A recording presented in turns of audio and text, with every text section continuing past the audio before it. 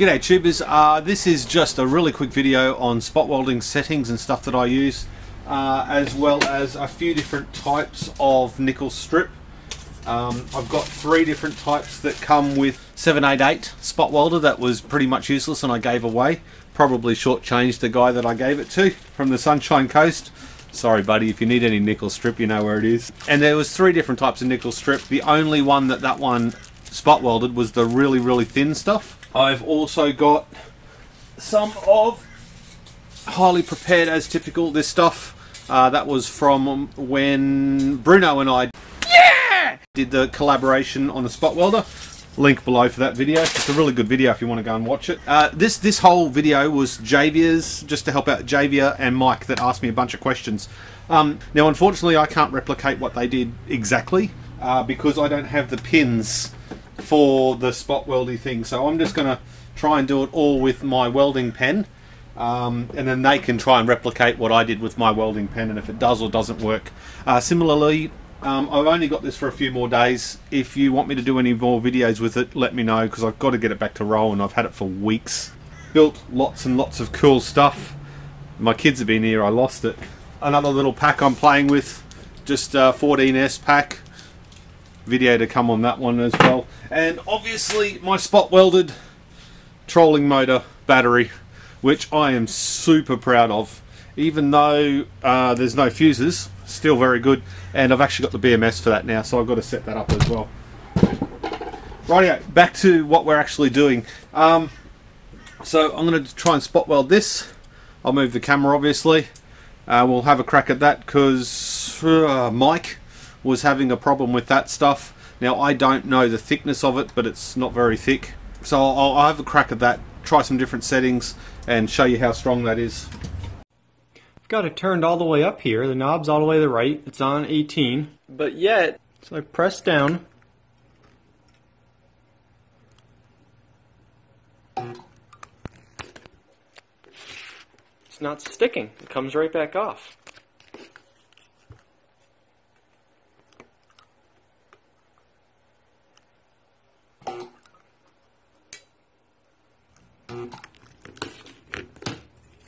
I'm very disappointed. So this is with the one. I got a 10 over here, all the way up over here. Fresh nickel, clean surface. Where's my pedal? 1, 2, 3. Radio settings wise, I just turn the power on, and for this nickel strip here I got off Amazon. Quite expensive, but there's a lot there. I used 4p and 6p, so that's the pulse I believe, and the dial all the way up. Alright, we'll try and hit that with a spot weld first of all at 4p. So that's just the top one pressed, and we'll center that on the cells nicely. Now Javier actually gave me a really good idea. So I'm using this magnet to hold this in place. And I've never seen this done, although probably someone else has done it. A little rare earth magnet on the battery holds the nickel in place. It's a bloody genius idea. So that is probably a couple millimeters apart. I might do it on the negative first. Okay, so that is just on the 4. I'll try and do this the same way. I'll pick that up. And that come off with a fair bit of force, so I had a fair bit of jiggling around. Now, I just lost my magnet. No idea where that went. Probably never see it again. Rightio, now we'll do it with just 6. So the second one. 4 is turned off. Nice firm pressure.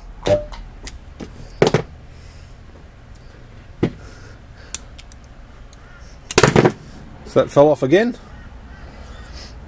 So let's try. I'm running out of I have to cut another piece off. Rightio, we try turn off 6 and go 8. Nice firm pressure.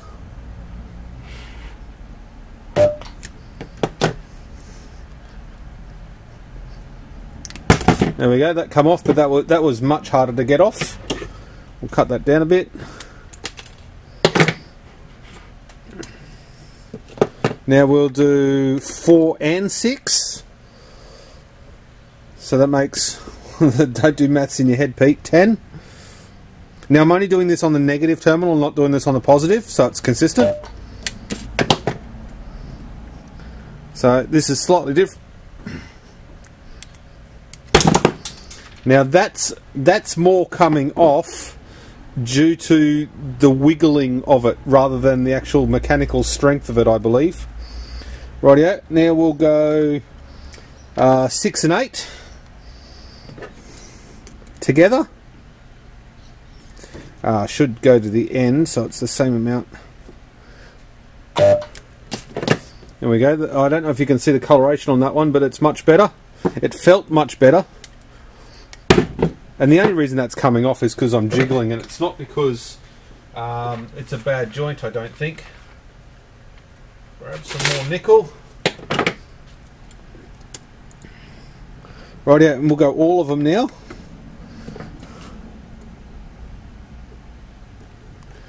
Rightio. So this is 18.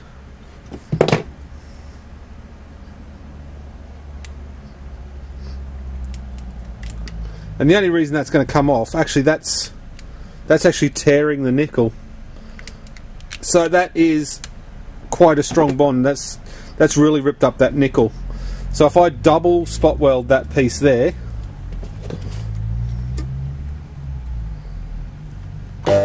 whee, that makes an awesome good weld. So that's on high.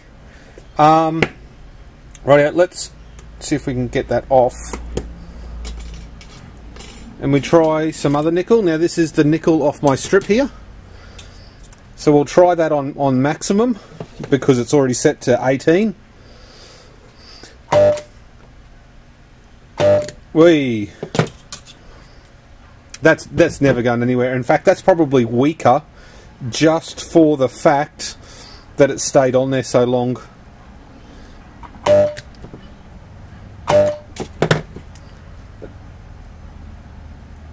It's hard to tell unless I grunt or do some stupid noise, but that's a solid bond. I can't get that off at all. So that's really good. So we'll go all the way back just to 4. We're going to have to snip that one off. Go over to the negative terminal again. We're going to not do that cell because that cell's a bit dirty. You still need a good contact patch. Okay, that's just 4. And there goes my cell holders. Go to, what's that, 4 and 6.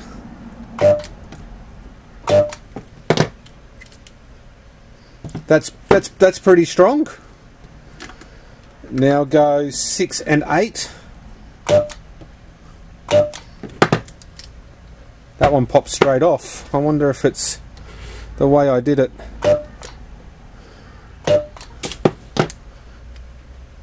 That one's also quite strong.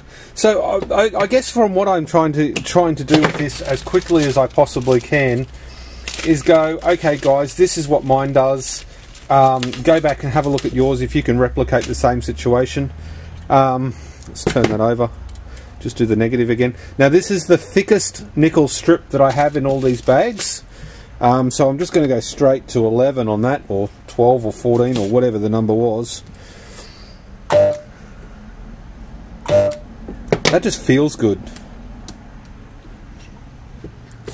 Okay, that was strong enough to break the clips off the top of the cell holder and then pull the cell out. Okay, so that was a bit longer than what I expected, 9 or 10 minutes. I really didn't expect it to be that long, sorry. Now, since I started this video or whatever, talking to people early this morning, Mike has come up with a few ways of making his spot welder work for him. His is 110 volt, and JV's just stood on the pedal. And JV's is 110 volt also. Obviously mine in Australia is 240 volt. So there's differences there.